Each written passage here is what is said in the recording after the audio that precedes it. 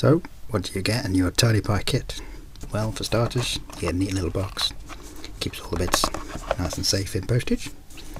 Inside that box, everything's neatly arranged in a nice little carrier. So let's see what that kit contains. So we'll look at this big bit here. This is to capture, well, to create sound.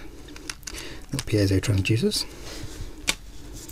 You got a little switch that'll obviously let you switch it off and on. These tiny things here. These are resistors for the screen.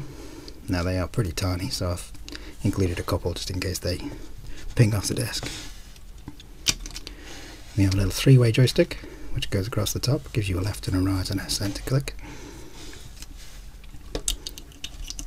A few little action buttons, nice and clicky, with little silicone tops on, just to make them nice to press. You also have the five-way joystick, which does left, right, up and down, and also has a click in the middle as well.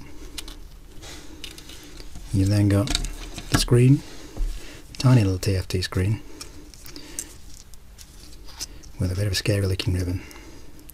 Now don't worry about that, I'll make sure you know how to solder that properly.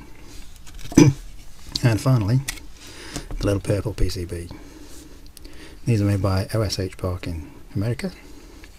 Beautiful little things. And that completes the kit. Now of course that won't work on its own. You're going to need to get yourself a Raspberry Pi Zero. Any of them will work as long as they don't have the headers already soldered, because that would make it a bit difficult to solder onto the board. Of course you're also going to need some power, and you're probably going to need a case unless you want to do something with this or make your own. But anyway, that's a bit of an overview. Thanks for watching.